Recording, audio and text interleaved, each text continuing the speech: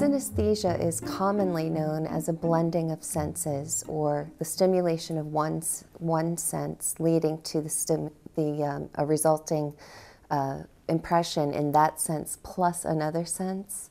But I sort of defy that definition and reject it, and that's what we've been doing in Stockholm, is trying to have a workshop and expand the definition.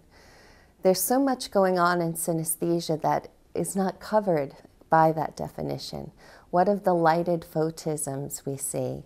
What of the colored music? What of the noted empathy among synesthetes for other people? None of that seems to be covered. So for the first time, thanks to Stuart Hameroff and other researchers who've brought us in as experiencers, we're considering synesthesia not so much as pathology, but as a form of consciousness. And that's really breaking new ground.